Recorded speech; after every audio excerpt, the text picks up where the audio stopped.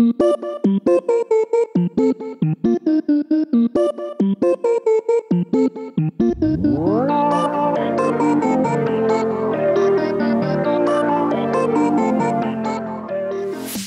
brats!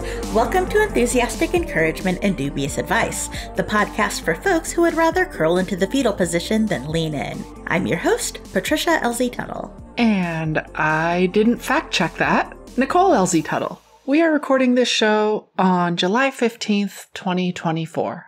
Well, a lot has happened in the world and this nation since we last recorded a show. And all I can say is that the United States is a real soup sandwich right now. I was not familiar with that term before this episode. Yeah, it's a real goat rodeo. Do you, open the can of soup? Do you make a big bowl of soup? How does this sandwich go together? I mean, it doesn't. And that's kind of the point of it. Any way you try to make it, whether it's soup on the outside, fillings on the inside, or if the soup is the filling, it's just a mess. You just end up with some soggy bread. It's just going to be a mess. Nobody's happy. No, nobody's happy. And that's the point of it all. I would go to a goat rodeo, though.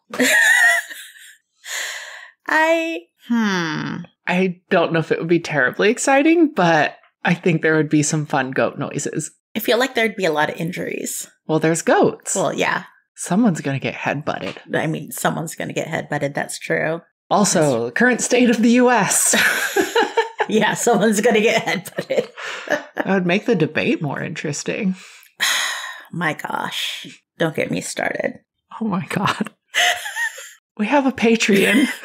We're really trying to make a little safe space on the internet. And I guess the Patreon is the home for that. And we now have 2 levels on Patreon. I guess technically 3, because people can just follow us. People can just follow us for free and you'll see all the free public posts. But we do have 2 paid subscriber levels, and we really appreciate each and every one of those who can support us there, both our helpful helpers and our enthusiastic encouragers. Yes. And a reminder to everyone out there, if you do sign up at either of these levels, you will receive a survey or something that you can sign up to receive one of our Rainbow Prism window clings, which helps just bring a little rainbow love into your world.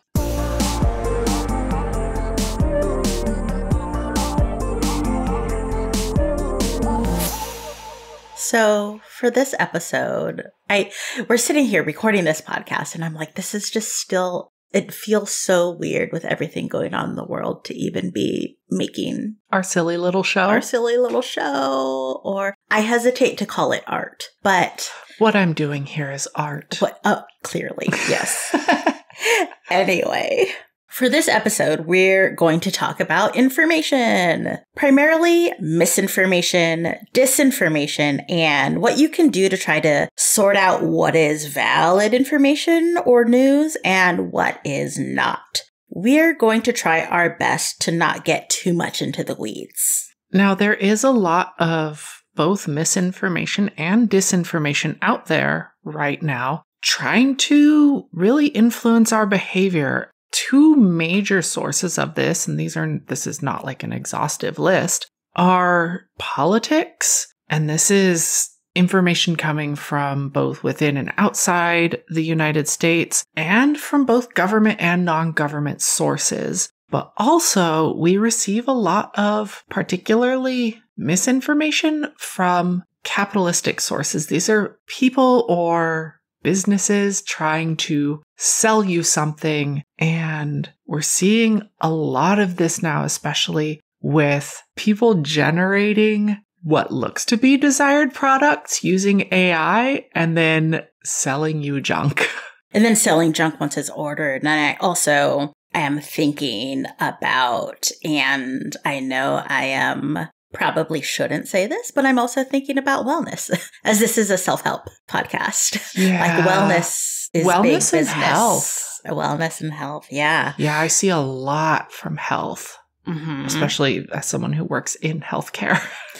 Exactly. Speaking of, why should you even be listening to us about misinformation and disinformation? Like, who are we to talk about these things? We're your queer aunties on the internet. We're your queer aunties on the internet. Also, though, I have a master's in library and information science. And some of the things that were my particular interest when I was in grad school and even now are information literacy, in thinking about how people can understand information. I think a lot about information access and how people seek out information and look for answers to their questions. And I think a lot about what we're talking about today, which is people being able to tell the difference between what is real and what is not real. I, on the other hand, am not a library sciences person. My background is in,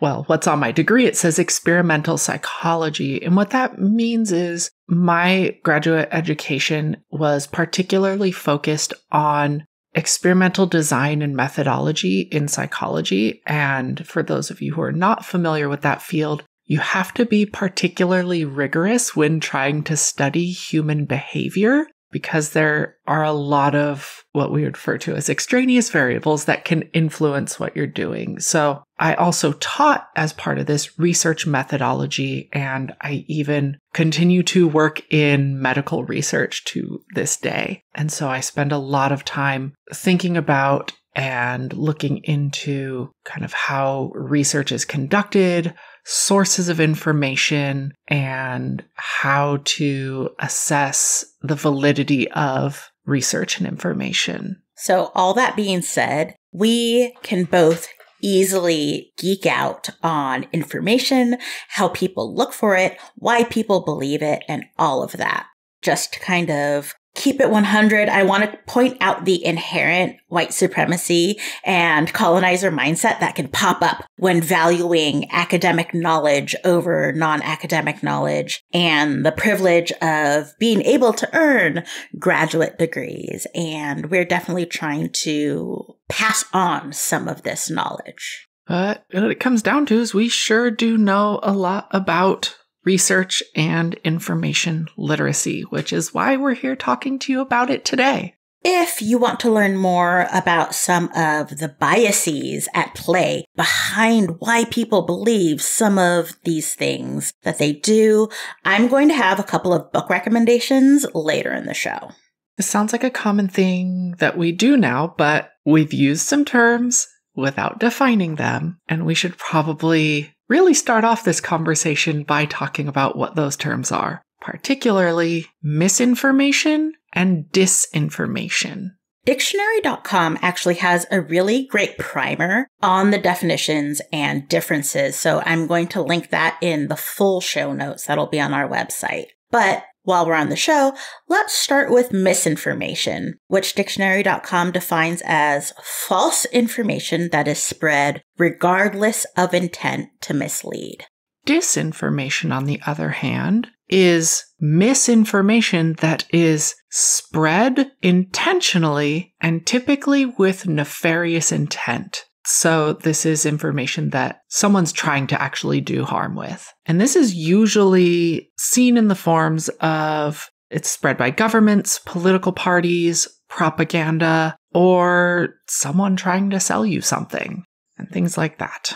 Yeah, so all disinformation is misinformation. Correct. But not all misinformation is disinformation. It's like a circle and a square kind of thing. Well, no, I was thinking, no, it's a square and a rectangle, right? I wasn't, I gotta go back and learn shapes my shapes. Are hard. Shapes are hard. Sending you back to kindergarten. That sounds lovely. I'll have some juice and crackers and I'll take a nap. Wait, I want to go. And then we'll have story time. Beautiful. Beautiful. I'll meet you there. I want to put it out there that you are not unintelligent or foolish for unknowingly spreading misinformation or disinformation. It's really easy to spread online, and disinformation is meant to be destructive and divisive, even if you share it on accident.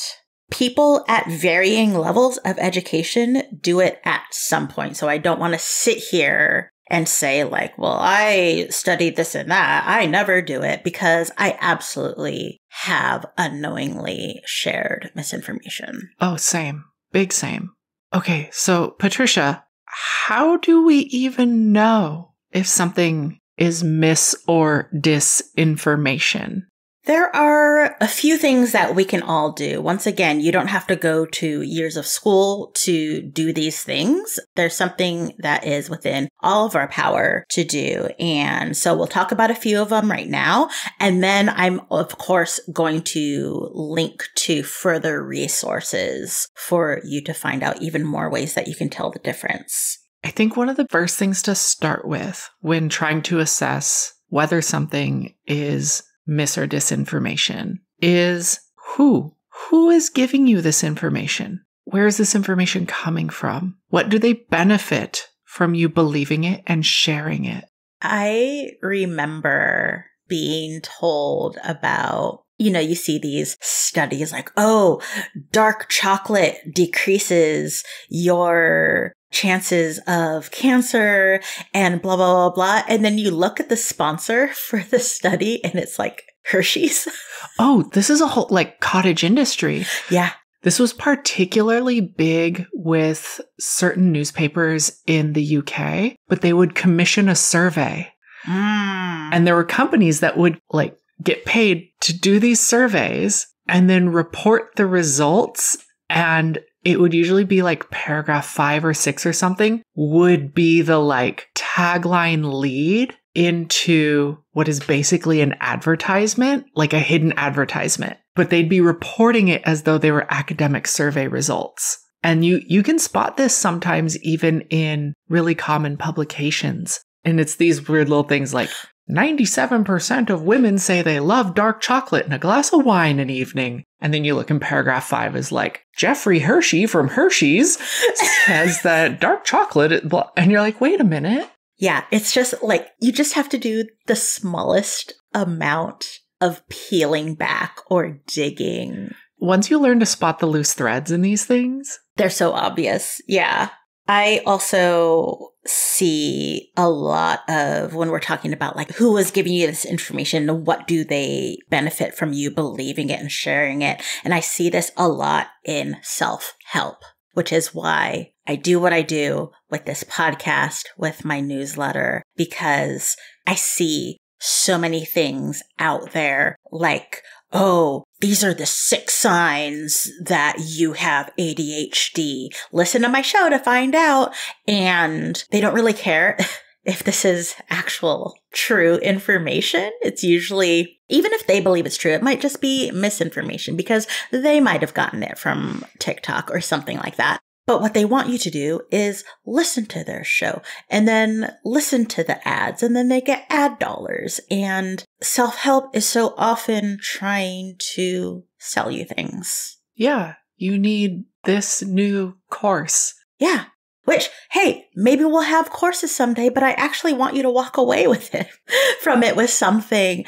But I think it's a lot of clickbaity stuff. Yeah, clickbaity stuff is there to definitely carry you through to put your eyes on advertisements. You shared an article in the EEDA newsletter about misinformation, and we'll link to that in the show notes, but there's a quote in there that just really sticks with me, and it is, quote, "They found false information is more believable if it comes from groups people belong to, if they judge the source as credible, or if it stirs emotions such as fear and outrage." Yeah, I am absolutely guilty of resharing something without fact checking it because it's from a person I trust, just to eventually find out that it was misinformation because I didn't do my due diligence, and surprise, neither did they. I recognize it is tedious to fact check everything.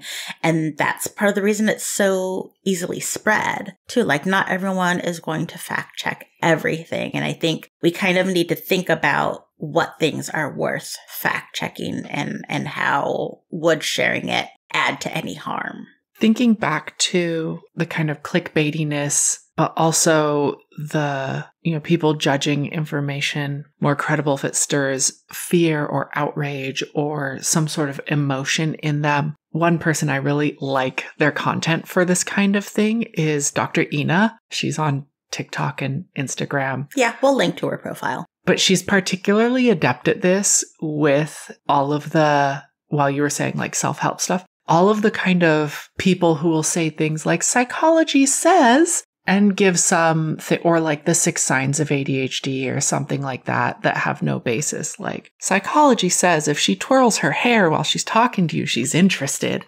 Like, and she just has like this great line of like, psychology says no such thing. And I really adore her for that. And then she digs into the research though. Like, she does the job of kind of fact checking for this. Yeah. And I admit, I feel like such a party pooper every time a friend or family member shares a cool product or a cool picture with me. And I respond like, that's not real. That's AI. No one likes to hear that. And I just feel like such a downer. And at the same time, I'm like, that's not real. I don't want to normalize this. Yeah, we're having to get good at spotting AI stuff really, really fast, and not everyone is adept at it. So we do our best on this show to cite our sources, and Patricia even does it in her newsletter. And everyone needs to kind of take that critical eye that they have on April Fool's Day and hold that as you are browsing social media, because there's just so much there. Well, and I think you're making a good point, because so many of us, we have these skills. We know how to do this on April Fool's Day. It's just the other 364 days of the year, or 365 if it's a leap year, it just goes out the window. So we need to hold on to that, and we need to practice that every day. Yeah, it's almost like exercise. You kind of have to exercise it to keep that really strong and usable. Also, like, we'll admit, we sometimes don't catch these things right away. There's been once or twice where, like, I've had to edit something out of this show a day before it goes live because thought I had something right, and we finally fact checked it, and it wasn't right at all. And so had to pull that little section out of what we were talking about. Yeah. When we go over our script and we talk about things, we're constantly asking each other, like, what's your source on that? Yeah. Getting better at that. And not just saying, I know it in my brain. It's just vibes. There are some great tips in the Breaking News Consumer's Handbook by On the Media, which again, I'll link in the show notes, but we're going to go over a few of them. A really dark red flag, or waving red flag, I guess one would say, is headlines that are all in caps. Or if a news site is using another news site as their source, that's probably at least a yellow flag. It's one of those things where, like, oftentimes they're linked in the article and you just kind of got to click through the links a couple of times. But if you find yourself on like a website that's full of banner ads and pop-up ads, and it's really like it's bogging down your computer and it's really hard to actually determine where the actual news article is, probably not a reputable source. They're probably just trying to drive traffic there to show you ads, which is why it's full of ads, because they're trying to really just make money on showing people those ads.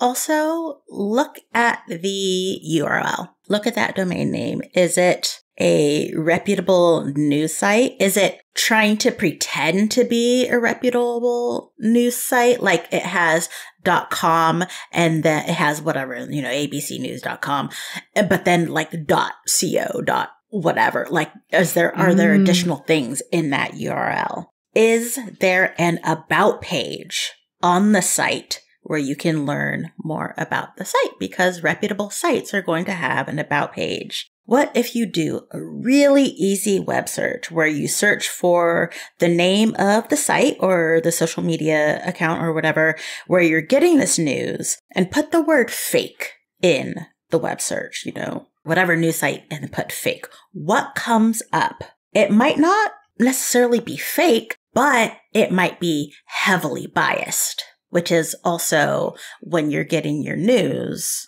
another red flag. Along those lines, one I try to particularly look out for is like sites that look like news websites, but they're just a little too generic. Like it'll just say like Channel 5 News, but there's no like region attached to it or anything. No like station call letters or anything. Like which Channel 5 News? Channel 5 in LA is different from Channel 5 in San Francisco. Like who is this? And I think that's something that is really kind of out there right now, are these websites that are made to look like news websites. Another thing you can do is check the date on wherever you're getting this information. If it's like a screenshot of something, a lot of times people might deliberately crop out the date of, say, if it's a screenshot of a Twitter post or something. Or even a screenshot of an article headline. Yeah. Like sometimes it has a screenshot of the headline and the leading picture, but then if there's a date under that, they crop it out. And this is really important because on social media in particular, old news stories pop back up at the weirdest times. The amount of times I've seen a headline and be like, oh, wow, that seems like really important news. And I find the article and it's from like 2012. Yeah. Or, what it'll also be, though, is people trying to drive engagement. Yeah. Right. The other thing I really try to do a lot is compare multiple sources. If I see something just posted on Instagram or something that looks like important news, I'll actually head over to Google or whatever search engine you want to be using. A lot of times they have a news button. You can click that and kind of use some keyword searches. I try to see, are major news outlets reporting on this? Is there an Associated Press article? Something that can help me confirm that this is going on and it's not just coming from, again, like non-specific generic Channel 5 News. And remember that gut check.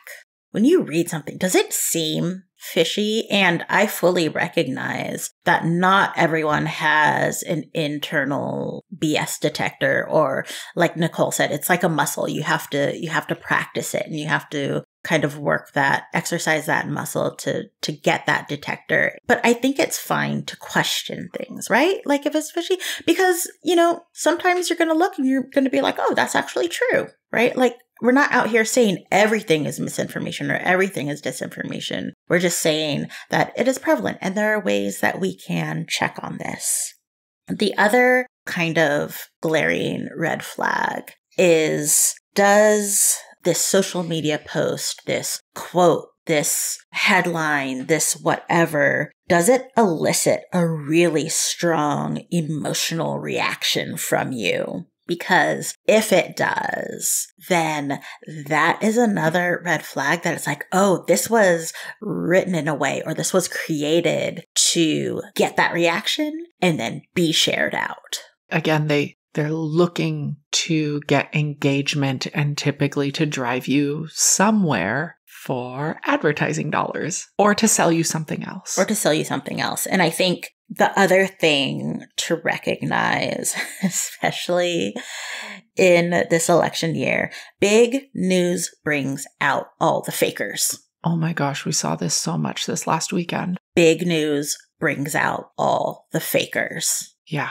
Everyone is trying to capitalize on whatever is happening. Capitalize in the truest sense of the word. Yep.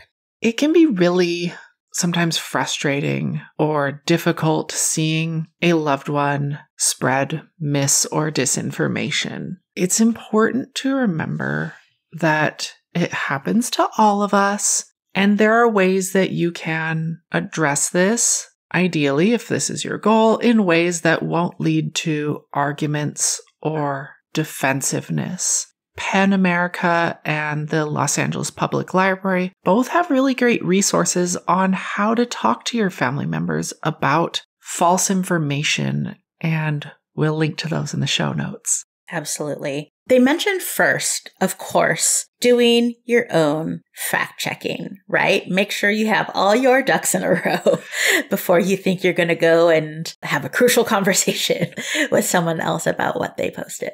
You mean my just feeling of the vibes are off? The vibes are off on this, but I'm just going to start commenting that on everything. There is also some advice in these resources on making a public comment versus sending a private message. Because if you make a public comment on something on social media, that is going to kind of be a point of engagement. And that helps the algorithm see that, oh, people are engaging with this thing. We should share it more. And sometimes making that public comment, even if that comment is, you're wrong, delete this, take this down, that is just going to spread the information wider. I also want to point out with the making a public comment and driving engagement is there is content out there that is deliberately trying to make you get in arguments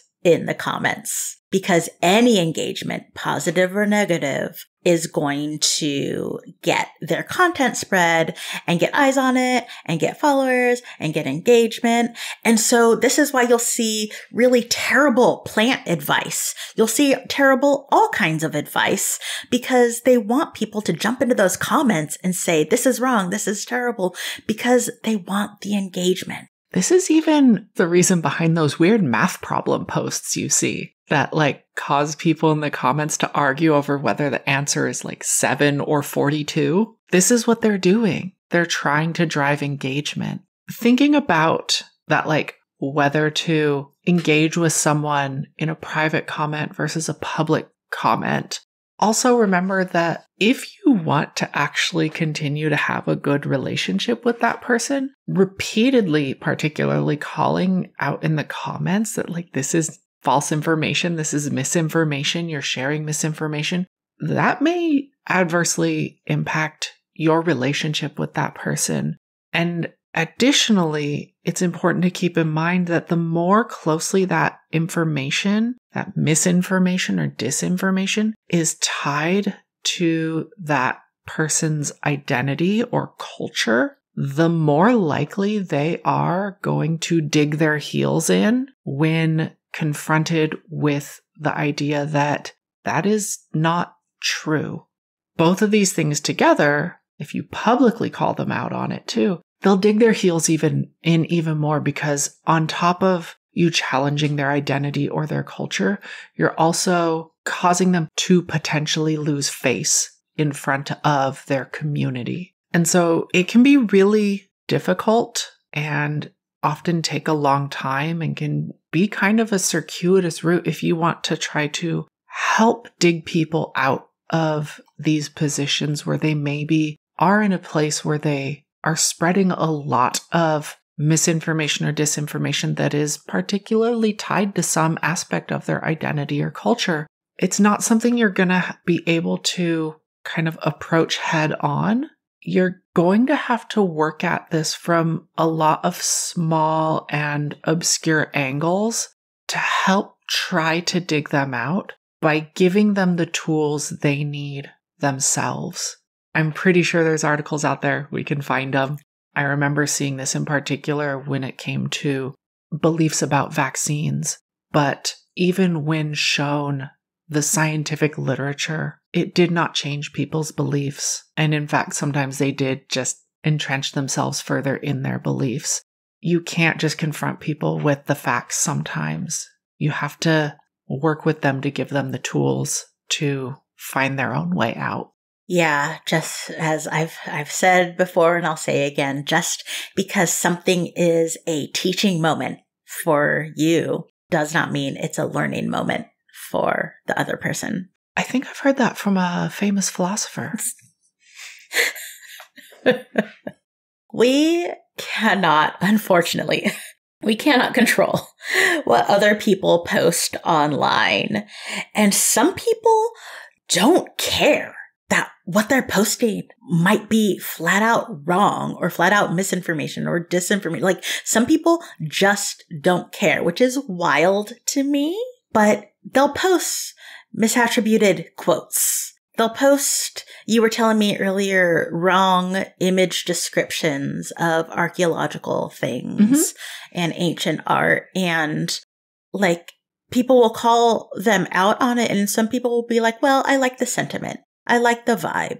I like I'll be like, this is not real. Well, I like how it looks. Some people don't care that they may be posting misinformation or disinformation, and we can't control that. But we can at least try to be mindful of what we ourselves are putting out in the world, especially in an election year. Okay, so what are the key takeaways? What's the TLDR on this one? So I think for mine, I'm going to say sharing misinformation is unfortunately really easy. We all do it at some point, and it's not a sign of unintelligence. I want you to take away to try to be mindful of what information you are putting out in the world, but also be mindful of the information you're taking in and try to assess that as well.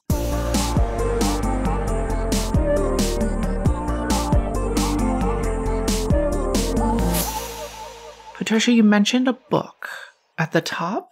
Yeah, I have a couple of books, actually. The first one is Thinking 101, How to Reason Better to Live Better by Woo Kyung Ahn. And I believe she is a Yale professor, and she teaches a lot about all kinds of cognitive biases. And, you know, she talks about the fluency bias, I think. So that one is, she showed her students I think, K-pop dance video. And she showed the video. She showed it a couple of times. And she said to her class, like, okay, who thinks you can get up here and do these dances? And it's this kind of fallacy that you see something and someone does it so well, it looks easy. And so you think that you can do it. She goes over confirmation bias. She goes over all kinds of things, because sometimes you're like, wow, how can people even believe these things? And so Thinking 101 by Woo Kyung Ahn talks about all of the biases behind, or some of the biases behind, why people believe what they believe. The other book is an older book. It might be from like the 50s or something. So some of the examples are really outdated. Some might even be, definitely not politically correct, some of the examples, because this was written in the 50s maybe. But this book is titled How to Lie with Statistics by Daryl Huff, illustrated by Irving Geis. This book is a very short book. I read it years ago, and I have given this book to so many people. My nickname for this book is How to Not Be Foolish. That's what I call this book. And it was especially helpful when, you know, infographics had like a really big thing like 10 years ago, like everything was being made into an infographic. And this book, even though it was written 70 years ago, talks about ways that imagery can be misleading when you're talking about statistics, and the differences. Like, you know, one of the arguments right now, he doesn't talk about this in the book, but it's something I think about, is police violence, and saying, people arguing, well, police actually kill more white people, when they're looking at like the full numbers of people. Numbers.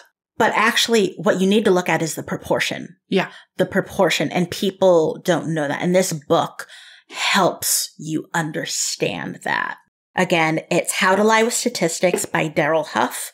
And we will link both these books in the show notes. I think I'm going to have to put that Thinking 101 on see if I can get that from the library. Yeah, you could get it from the library. We also have a physical copy. Okay, Patricia. What is filling your cup? Books. Surprising no one. Specifically, we recently went to a book event. We went to the book launch for the YA graphic novel, The Worst Ronin, by Maggie Takuda Hall, who is lovely.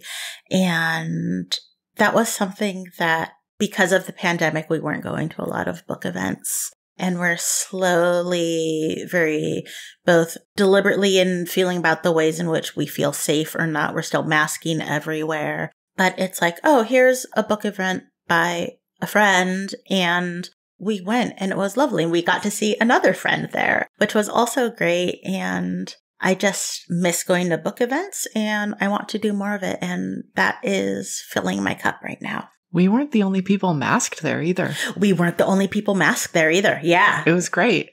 Nicole, what's filling your cup? Books, she says, as we record in a room surrounded by books. To her wife, who said, books. For me particularly, I got really excited as we were prepping for this episode. And I realized that just as the month of June ended, I surpassed 50 books read this year. I've already read like 51, 52 books at this point. I'm on track to maybe break 100 this year, and I'm very excited about that. That is really impressive, especially for someone who books aren't your job. No, books are not my job. Like, that's really impressive. Books are just that thing I do. I love it. This is why we're married. Yeah. Well, that's our show for today. We'd like to thank our awesome audio editor, Jen Zink. You can find her at loopdeloo.com, and we'll leave a link to that in our show notes. You can find the full show notes and transcript at EEDApod.com. That's EEDAPOD.com. There, you can also find a link to our Patreon, our bookshop link, and a link to the ongoing Enthusiastic Encouragement and Dubious Advice newsletter. You can also find us on Instagram and Blue Sky at EEDAPod and email us at eedapod@gmail.com. We are nothing if not consistent. We would also appreciate it so much if you would subscribe and rate us on Apple Podcasts, Spotify, YouTube, or wherever you get your podcasts that allow ratings. It really does help other people find us. We would also appreciate anyone who can subscribe to us on Patreon. Support is going to help us keep this show going, especially without ads. You can find us at patreon.com/EEDAPod. In the meantime, we hope you find ways to be kind to yourself. Drink some water and read a book. We'll be talking to you soon. All I can think about when we talk about misinformation is a show I watched as a kid called Hysteria, and there was a tour guide taking kids on a tour through history, and her name was Misinformation.